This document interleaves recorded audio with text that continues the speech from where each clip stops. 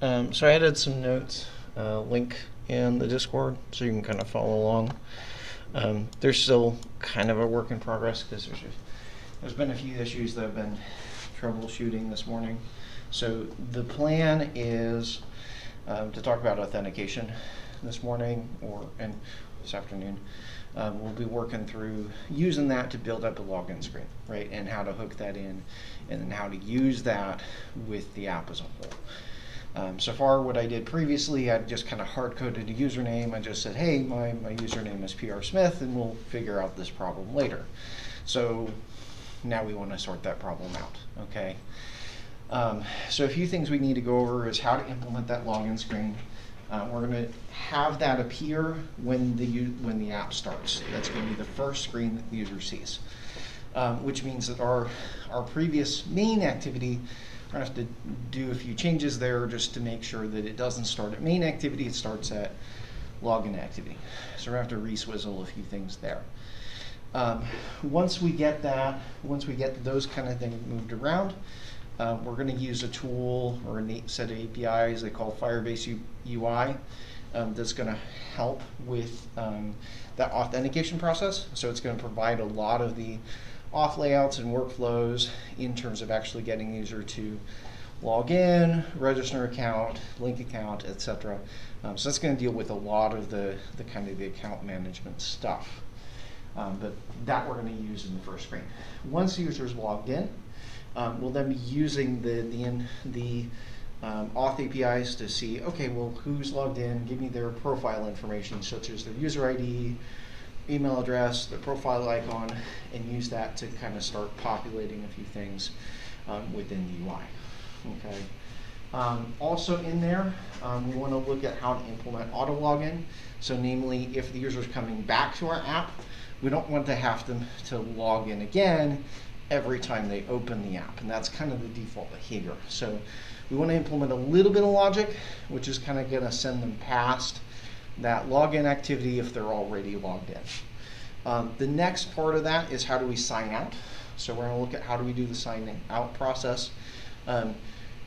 Typically, we want to do that in a way that the user is specifically initiating it, rather than, say, pressing back or up and accidentally navigating back to the login screen. We usually want to avoid them accidentally logging themselves out, so we got to talk about how to do that and how to do a manual logout process. The place in the UI where I'm going to put that sign out button is actually up in the menu bar. So that's another thing we need to talk about briefly, is how do we put icons and things and options in the menu bar, which we've talked about kind of. I did show you an override with the on option item selected. We kind of talked about up navigation versus back navigation, but we haven't really talked about how do we put our own options up there as well. So that's another item for discussion today. Okay, so that's a kind of quick overview of that. We'll be talking about mostly auth, but we'll also be talking about the menu bar a little bit along the way. I will say, as I was testing this morning and kind of writing up these notes, I did run into some issues. I was able to troubleshoot some of them, but not all of them. So we'll maybe troubleshooting a few things as we go along here, just because things did not work out quite as document says. So we do have to walk through and troubleshoot some of those issues. There's a really good intro, if I can play it for you, that will kind of go over what the Firebase authentication system is. Let me go ahead and pop this in. I think if I hit play here, I think I'm already wired. Yep. Okay. So this is their own little... Firebase makes authentication easy for end users and developers. Most applications need to know the identity of a user so they can provide a customized experience and keep their data secure. Firebase supports lots of different ways for your users to authenticate. If your users want to authenticate with their email address, you can build that for them. Firebase Auth has built-in functionality for third-party providers such as Facebook, Twitter, GitHub, and Google. It can also integrate with your existing account system if you have one. You're given the choice about how to present login to the user. You can build your own interface Or you can take advantage of our open source UI, which is fully customizable and incorporates years of Google's experience in building simple sign-in UX. No matter which one you use, once a user authenticates, three things happen. Information about the user is returned to the device via callbacks. This allows you to personalize your app's user experience for that specific user. The user information contains a unique ID which is guaranteed to be distinct across all providers, never changing for a specific authenticated user. This unique ID is used to identify your user and what parts of your backend system they're authorized to access. Firebase will also manage your user's session so that users will remain logged in after the browser or application restarts. And of course, it works on Android, iOS, and the web. That's Firebase Auth, allowing you to focus on your users and not the sign-in infrastructure to support them. So that's their quick overview of what we're talking about. Part of the important part of this is it works together really well with Firestore, namely in the sense that we haven't talked about how to secure that database yet, but this is what's a step in the way to be able to do that. In order to limit who can do what in the database, you have to have first users authenticating through this system. Otherwise, anybody can do anything in your database or read any data. So that will allow us to limit that a bit. So in general, their kind of intro to this is that most apps need to know the identity of the user, and in knowing that identity allows you to do a whole host of things, both from a security standpoint, saving their session, passing that data between different devices. So if they've got 5 different devices, or you've got a web app, or you've got a mobile app, and maybe an iOS app and an Android app, it opens the door for them to do communication between those different devices. There's backend services here. One of the things you might remember me saying kind of at the outset is that Firebase is kind of a backend as a service. It's more than just, say, a database. Mongo's just a database. It's providing a whole backend. So that's why this authentication system is built into and integrated with it. You might think of this, if you're building, say, with Node, it's almost like you're already getting Mongo plus some additional real-time features plus Auth0, which is a common provider that people kind of go to provide some of this federated login stuff. But we get it together built in with Firebase. So underneath the service, when we do these federated logins, when we log in with other services, say through Google or Facebook or Twitter or GitHub, underneath the surface it is using OAuth. And remember, we kind of looked at OAuth a little bit when we were doing the eBay integration. It doesn't have integration with, I don't believe it has integration with eBay itself as their auth implementation, but it is using that underneath the surface, even though you don't normally see the nitty-gritty of those OAuth tokens and such. Okay, so let's walk through what do we need to do to set it up. Okay, so the place you want to start is to go to the console first. Before we get into the code, there are a few things we need to set up on the console side. So I'm going to go over there. You'll want to pick your project. Under the build section, remember that we spent most of our time so far under Firestore database land, right? So today we need to go into the authentication section. Mine looks a little bit different because I've already pressed a button. If you're first time here, you'll see some tutorials and a few different buttons. All you need to do is click on Get Started. I was hoping I could get it to return back to here and back to the first appearance, but I couldn't get it to return to how it looked after I'd click it to get started. It would always show me this. So once you hit Get Started, more than likely it's going to ask you about sign-in methods. I actually turn mine off. So I need to delete providers. Yes. And go here, delete providers to get me back to where you're at. So more than likely, if you look under, once you have hit Get Started, you're going to probably see something like this, where it says set up the sign up method, or if you're under sign in method, you're going to see something like this. Has everybody got that? Okay. So again, Firestore provides a bunch of different ways to sign in. The two ways that we're going to go about is setting up the email and password login, as well as the Google login. Now, because I had some issues setting up the Google login when I was testing this morning, let's try for the moment not setting up the Google login, and maybe that will help us get past it. If once we get back to here, we can come back and turn that on once we've done some of the other things. So I'm going to go in and turn on email authentication. All I need to do is click on it, hit enable, and then I'm going to hit save. There's another option here for email link. I'm not going to check that. That's a different login method entirely. Okay, so you should see something like this now. Okay, so that's step one. Step one is to go turn on the providers that you want. And again, usually that's going to be your email and Google or whatever else you're going to provide as well. Okay. It's worth mentioning when we're looking at these ad providers, a lot of these providers you do have to go through other websites to go and finish the setup process. So for instance, if you want to set a Facebook login, you can't do it all here. You would have to initiate the process over on Facebook, create an app, and get all the auth keys, and then once you have all that information, then you can go back here and fill it out. Some of those have an approval process, which can be anywhere from a week to a month long. So just a heads up there, if you're wanting to do any other providers, you may want to initiate that process soon.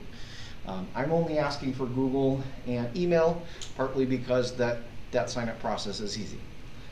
Google can entirely handle that internally because of that. But some of those are harder. GitHub's pretty easy because their approval process is entirely automated and very fast. Facebook's is slower because there is a manual. Somebody has to go review your request and say, yes, this is good. So that's where some of those may have a longer turnaround. All right, next thing on my note. This is not strictly required, I think, if you're doing email authentication, but it is required for all other kinds of authentication. So I do want to kind of walk through this process with you, especially since it's an easy place to get stuck. The instructions are kind of hard to find, and they have some issues. So we're going to walk through that. So in order to support Google authentication and other types of authentication, you need what's called a SHA-1 fingerprint. It's a hash, okay? So you're taking what's called a certificate, right, which kind of proves your identity, proves you are the actual developer of this app, and using that to kind of sign the operations, whether it's authenticating with the server, building, etc. So this is kind of an important part from the security perspective. Another thing to be careful about this is the certificates. When you install Android Studio, it will automatically generate a certificate that's specific to your computer. So all of us have different what we call debug certificates. They're all part of the Android Studio installation process. So for instance, if you have maybe a home computer that you're working with, that home computer is going to have a different debug certificate. If your Windows machine were to be wiped, you have a problem, you lose the hard drive, you're going to lose that debug certificate. You would need to redo this process. Does that make sense?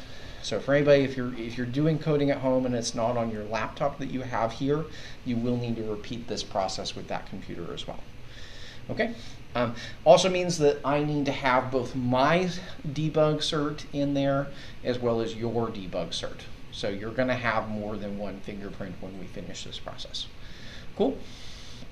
That way I can log in and test your application as well. So the tool that they recommend using is something called the Key tool, which is a utility that's provided as part of Java, as part of the Java JDK. So that's the tool that they recommend to get these certs with. Okay. This is by far not the only way. I think I have seen other ways to get this, but this is a tool we're kind of playing around with here. One thing to mention, this key tool is command line only. There is no GUI for it. So we do have to work a little bit with the terminal to make this happen.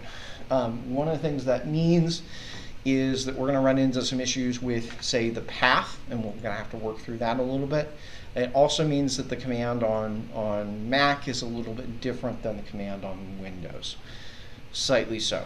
So there will be some issues that we may have to troubleshoot with in terms of getting this working on Mac. Okay. So when I talk about terminal, that's kind of a loaded different term, especially depending on what operating system you're in. So for instance, on my computer right now, I actually have 3 different terminals. Okay, one of those terminals, I can right click and go to Git Bash. This is a tool that you all should have installed that came with Git. Effectively, it's a bash shell, which is sort of like how things work on Linux. Linux usually uses a bash shell. That's one terminal that you can use. There is another terminal that you can use called PowerShell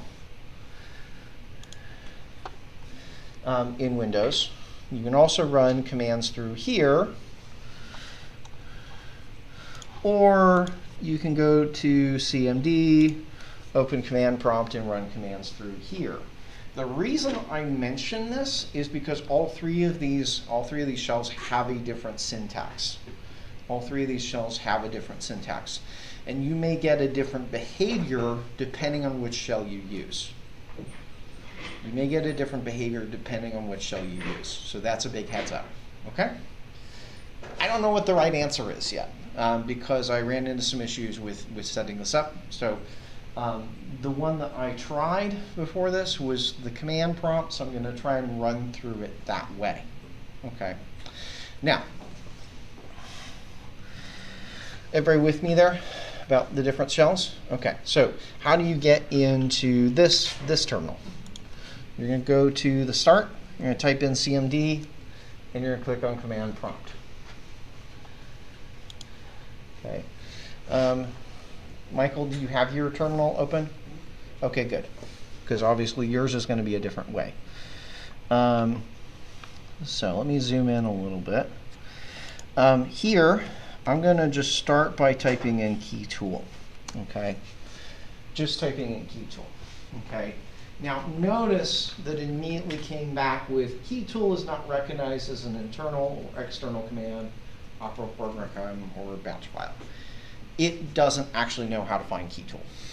Okay, the instructions online don't actually say anything about that. They just presume that it is. I think part of that is that because it used to be at some point that the JDK, when we installed Java, it set this up, but the current versions of the JDK, and honestly for the past several years, that hasn't been the case.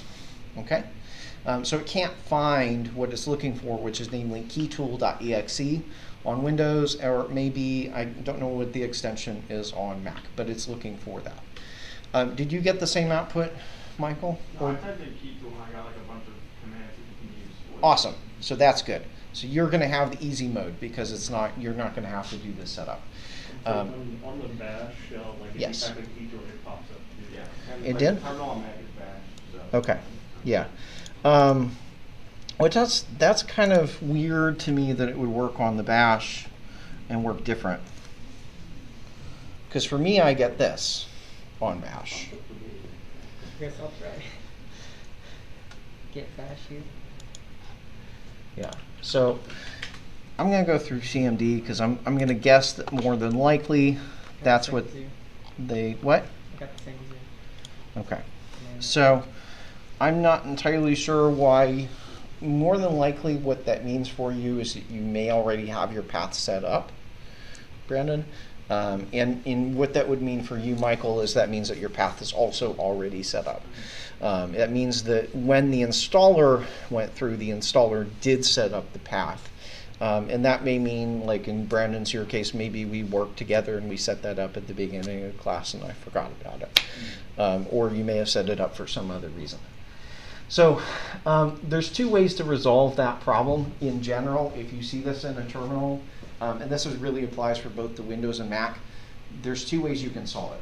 Either you specify the full path to the exe, or you can say, hey, let's update the path variable, which is system-wide, and that tells it what directories does it look for by default for executables. Okay, so I'm going to do that latter approach. I'm going to do the approach of updating the path of variable to tell it where to go.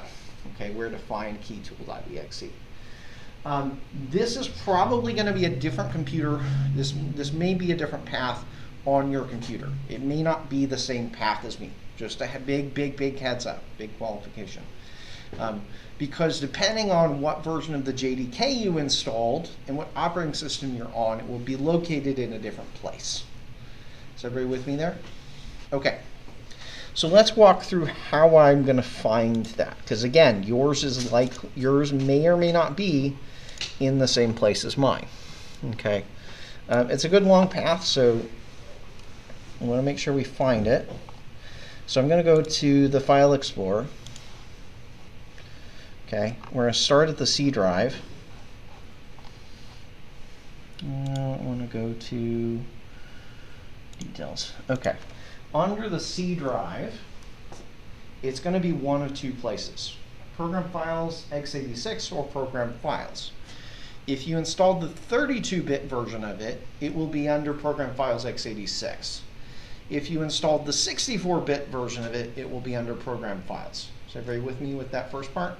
Hopefully you've installed the 64-bit version, so it's going to be under Program Files. But if you get in there and you don't see it, then I would look over under Program Files x86. Cool? All right, so assuming the 64-bit version's there, we're going to Program Files. I'm going to look for Java. So I'm now under C Program Files Java. Okay, you're going to see a set of JDKs and JREs here. So everybody see that? So everybody under Program Files Java? Okay. Those folder names are going to be different based on what version of Java you have installed. Okay. So looking at my screen, what version of Java do I have installed? 17.0.1. The whole name does matter because we do need the full folder path to this. Okay. So you might have 17.01 installed. You might not have 17.01 installed. Use whatever version you have installed. But you do need to make sure that it's the JDK and not the JRE. The reason for that is the JRE does not include the key tool, but the JDK does. Is everybody with me there? The JDK does. Okay. So take the JDK folder that you have. Okay. This is basically where we installed Java. Okay. Now, I'm now in JDK 17.01. Do you see any executables? There's no executables here, right? This folder, remember we previously, at the beginning of the class, we had actually set this up as our Java home. Okay. This we've already got an environment variable setting this is Java home. But the binaries are not here. Okay.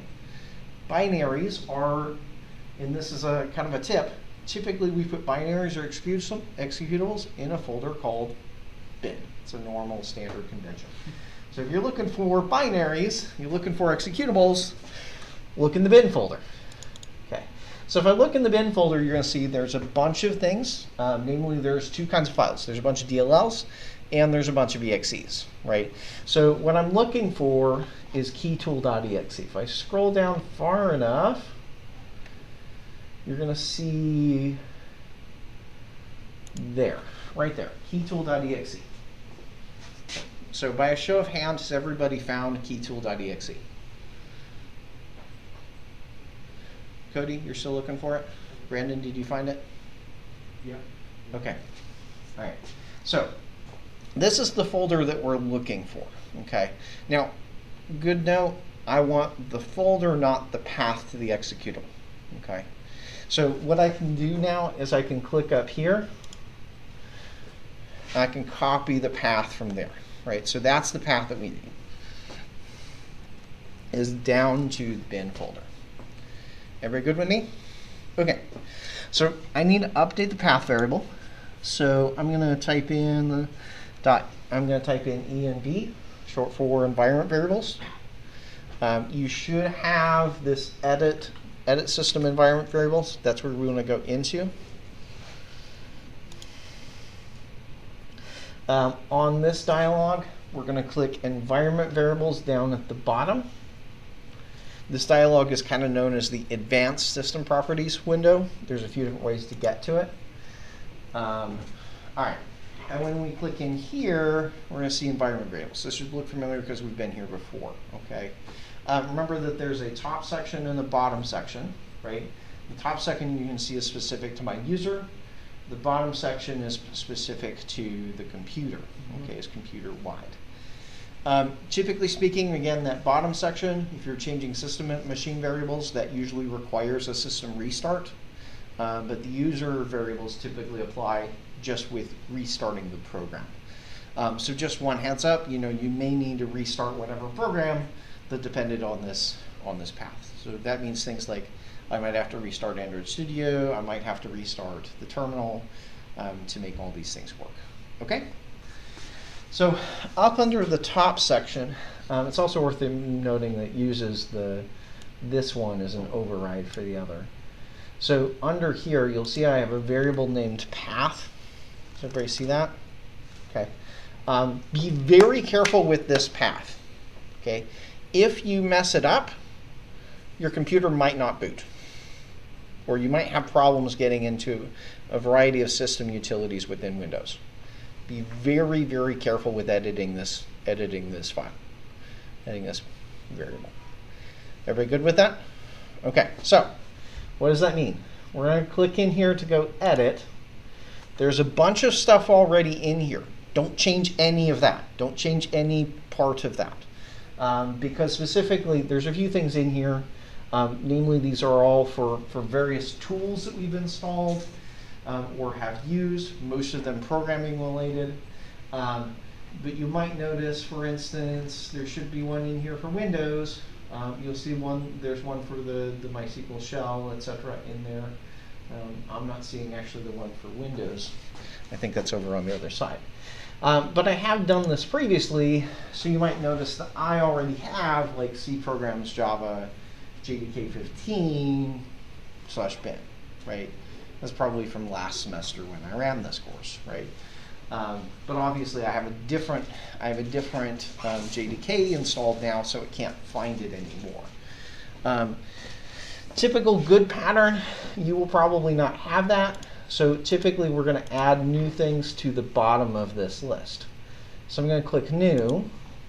It's going to go down here, and that's where I'm going to paste it here. So for you, that's likely going to be all you need to do.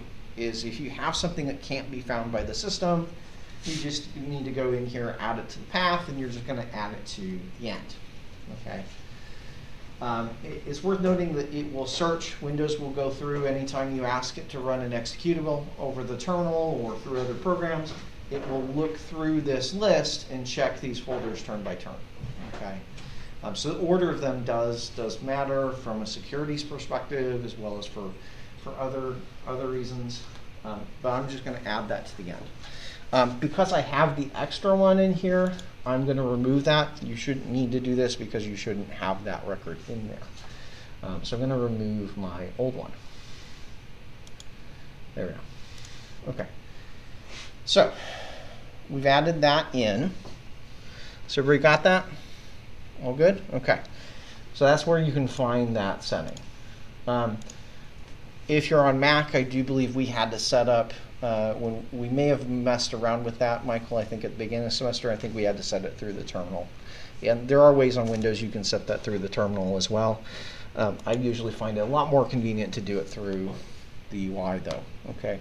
Now, if I go back to my terminal and I type in key tool again, it's still going to give me the same response because the environment variables haven't really been updated. Basically, the thing to understand on Windows and most operating systems, when you run that program, when you start that program, is when it gets a copy of all the environment variables at that time. From there on out, you can't get new environment variables. They're locked in when you start the program. Okay, so the only way for it to get to the new environment variables is to restart it, is to restart that program. So I need to shut that process down and start it again. CMD. And so if I type in key tool now it's going to give me this set of options. I think this is where you were to begin with, Michael, right? And do you have this as well, still, Brandon? Yep. Okay, good. So this is what we want to see. This means that it can find the binary, and it's giving us the help window to say, hey, you can run these commands. Okay. Now we can try to run the command I actually want to run. I'm going to go grab it from, not here, I'm going to go grab it from this.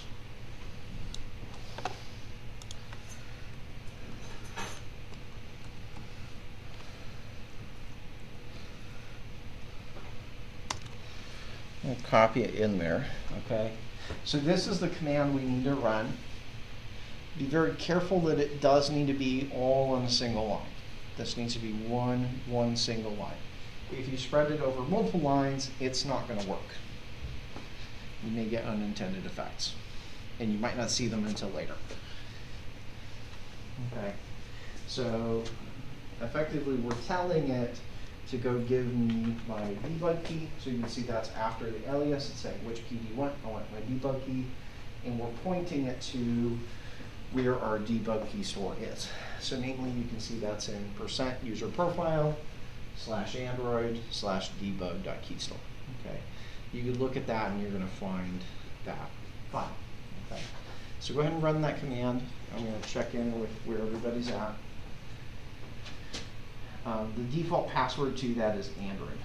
So try to run it again, and It's weird. It's like it automatically runs it and never gives me a chance to type in the password. probably because you have an additional enter in the command. Probably did. Probably because you have enter, where it's just hitting enter after.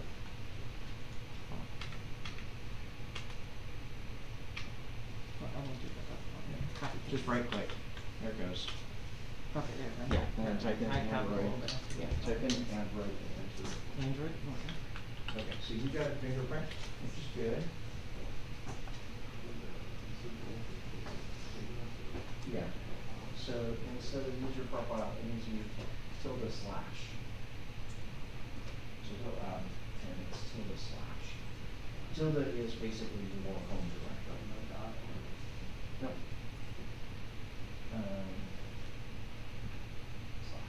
/. So it's your home directory of Android, and then your debug keystore line. Okay, does not exist. Try to run it with sudo at the beginning. So go up, and at the beginning of that, add sudo, namespace, so for key tool. Yep, that's going to run it as a super user. You can Android. Oh, sorry, that'd be your admin password.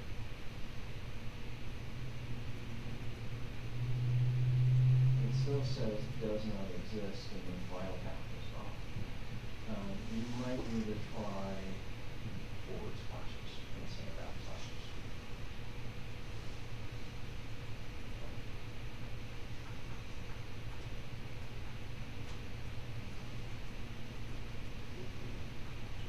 Yeah, just say Android.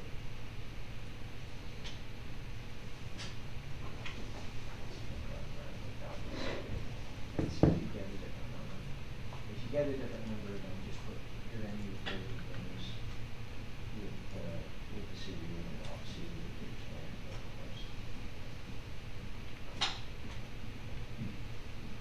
So that one ends in starts in W and then no C. Okay, yeah, that was the probably the same. So grab it, we're going to save this one here and here, and then use that one. Okay, you got a fingerprint. That's good. When you copy, you need to be really careful that you don't have an enter at the end.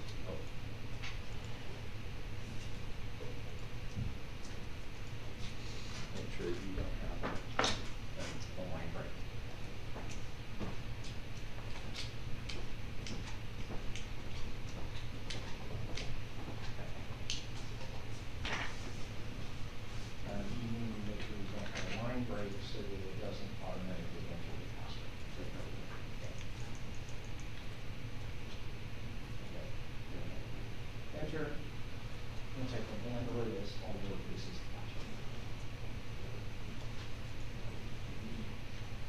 Yep, type in Android. That's okay. It's taking your input. I'm just hiding it. There it goes. So keep that up. You're going to have a fingerprint in there. I didn't see it. There it is. Okay, so you have a fingerprint. You have a fingerprint. Good. Okay, you have a fingerprint. That's good. Okay, cool. Okay. Everybody's on board. I'm going to run that on my computer as well to make sure I get that fingerprint.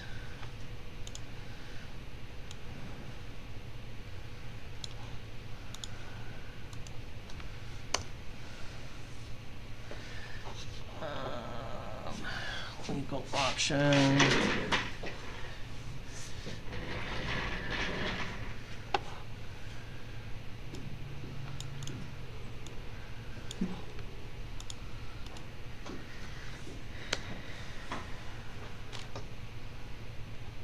What is it saying?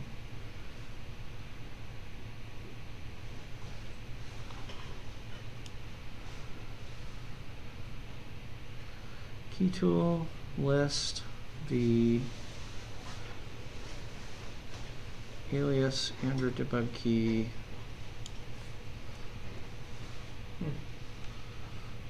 Doesn't like that last half of the. Yeah.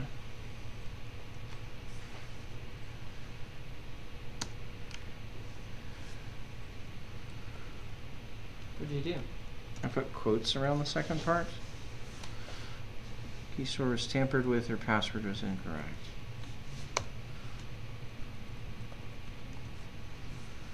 There we go. Okay. So what you're going to see in this output, there's quite a few things going on, right? But the part that we care about is this line right here where it says SHA-1. So everybody see that line in the middle? So I'm going to highlight it like so. I'm just going to left click and drag to select that, okay? And then what I need to do is right click it, and right clicking it will copy it into the keyboard, into the clipboard. So select it with the left click, and then right click on it to copy it to your keyboard. Okay. So what I need to do is go back into the console with this number now, and I'm going to go into the project overview. Okay, yeah, I have to go to the project overview, and you need to go find your application here. So like it's movie list Android. That's kind of where we want to be. Oh, no, I need to go to project settings here. So go up to project settings and scroll down. So you can see I've got my application here, right? So because I only have an Android app, I only have one entry here. If I had like an iOS app and a web app, then those would appear here as well, okay? Let me go ahead and delete the SHA-1 that I had added previously. So underneath the application, you're going to see this option. You're going to see SHA certificate fingerprints. This is where we put those fingerprints. So I'm going to say add fingerprint, and I'm going to paste in that fingerprint that we got from the console.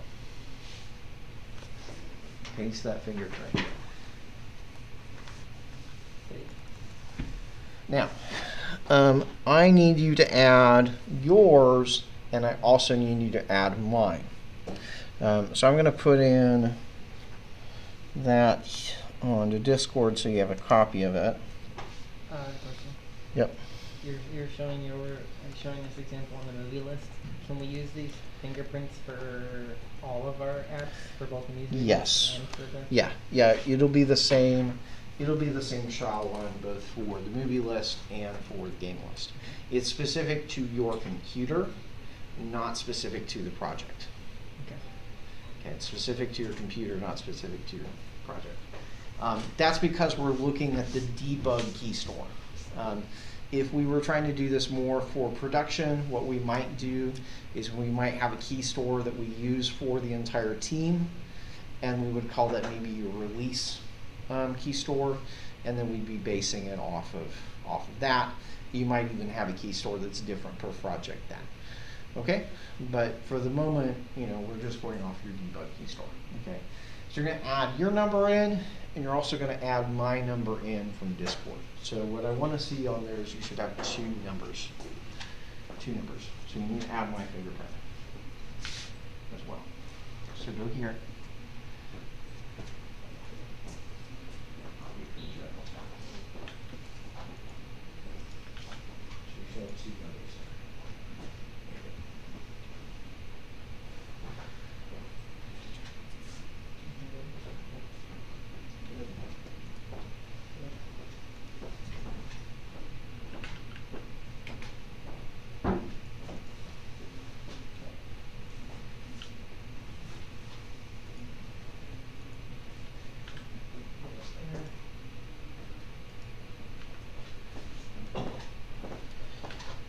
So it's worth mentioning that this kind of tool, that SHA-1, effectively it's verifying it's verifying the developer. It's not verifying the end user, if that makes sense.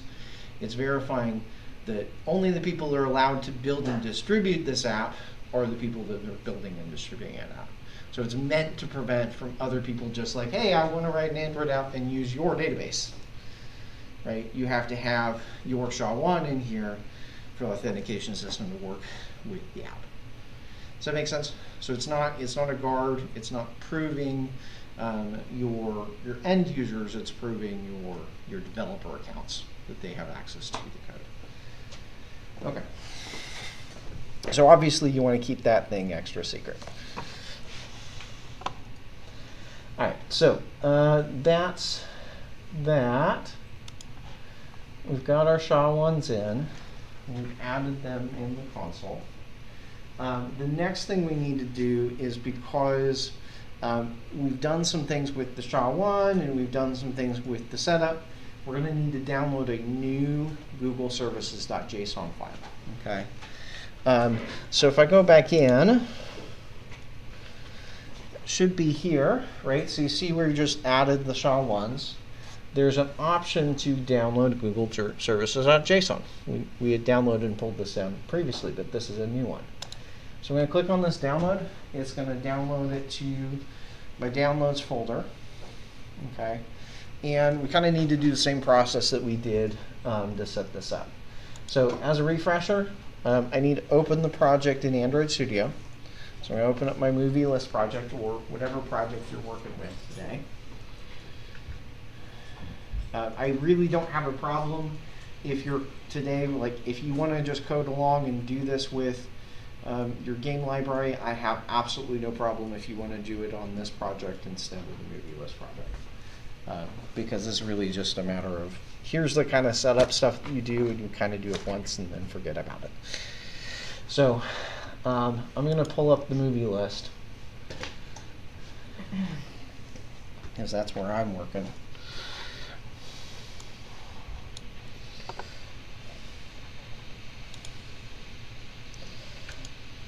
So you want to look at the project pane, which is what I have on the left.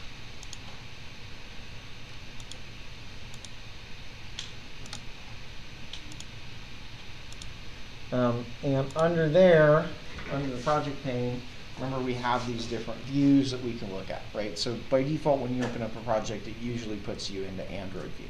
Yes? Turn the light up. Yeah, I can turn one of the lights down.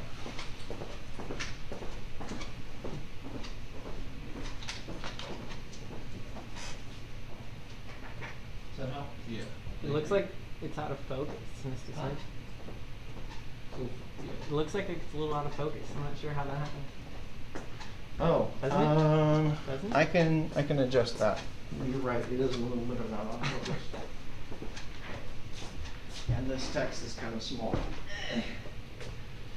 So let's see if we can adjust that.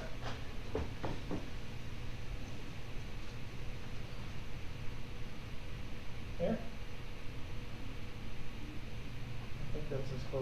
Right there's, yeah, right there's really good. Yeah. Sometimes it'll get bumped. You just have to readjust it. Okay, so I need to go to the project view so I can actually see this file. Just remember, the project view is how is it actually appearing on the file system. Okay, so under there, you're going to be looking down and go into the app folder. And under app, you should already have a Google service.json. Does everybody see that?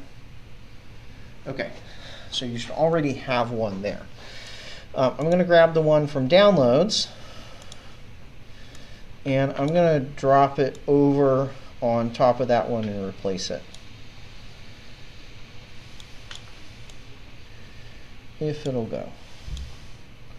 Oh, I need to drag it to app. There.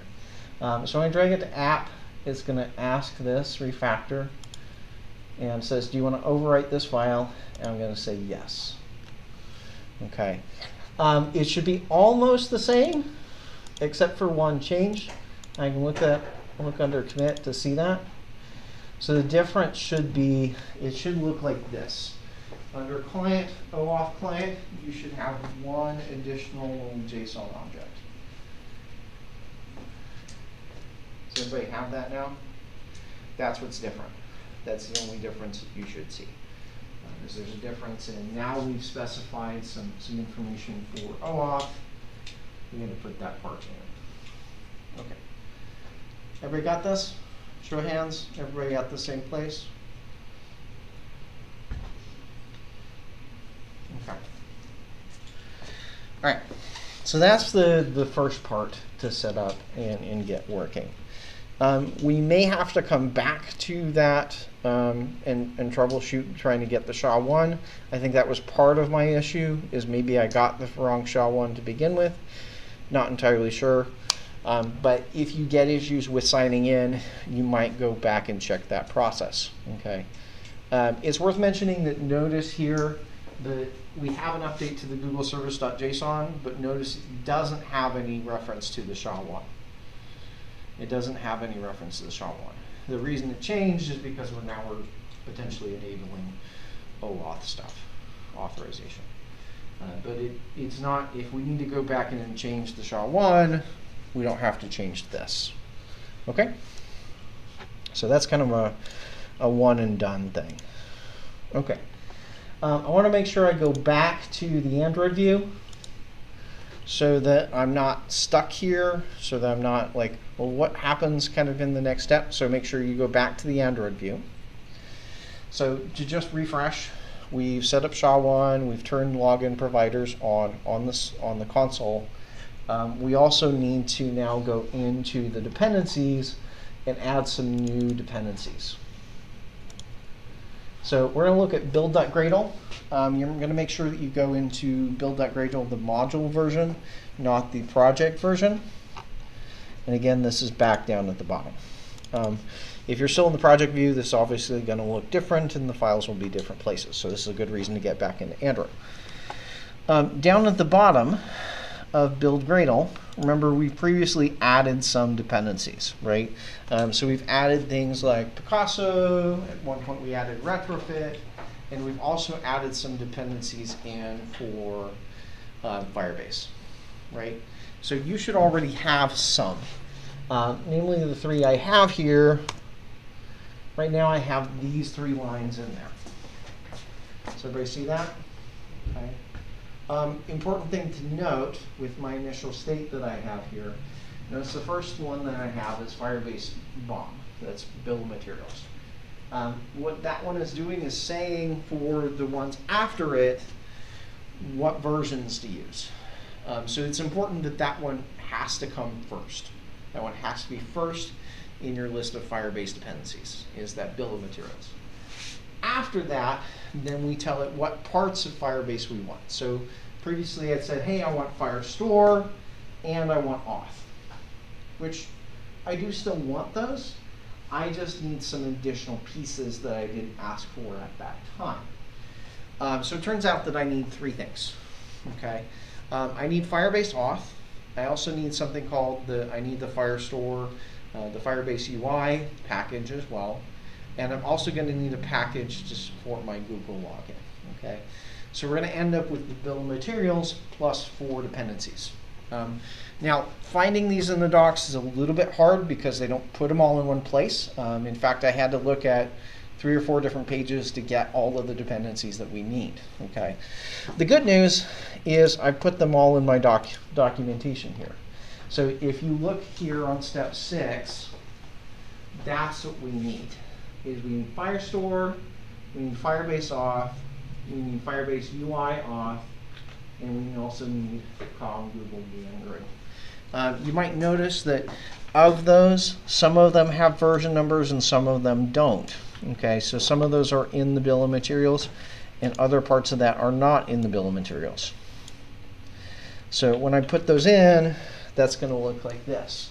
I've intentionally spaced things out to add some blank lines before and after to make it clearer to say, hey, here's the Firebase stuff, right? I might even want to put a comment on that to just say, hey, these are the Firebase dependencies.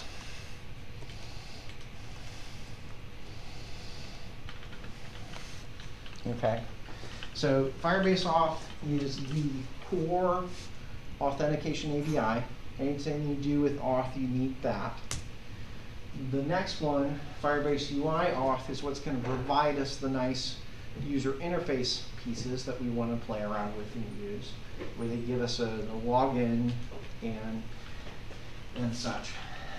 And this last one here, Chrome, Google, Android, GMS, that's specifically if you want to integrate or log in with Google Play, or sorry, Google, with your Google account.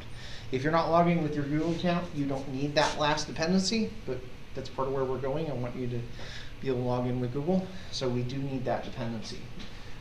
If you're logging in with, say, Facebook, you have another dependency here for Facebook. If you're logging in with Twitter, you'd have a dependency for Twitter, etc. So for every login provider that you have, you're going to have a different dependency. Does that make sense? So there are a lot of dependencies to pick from. Look at the documentation for the particular login provider that you want to use. Okay, so it's worth noting there, Firebase, Firestore, and Firebase auth, those don't have version numbers because they're coming from the bill of material. The last 2 do because they're not part of the bill of materials. Cool? All right. Let's sync it. So I'm going to hit sync now.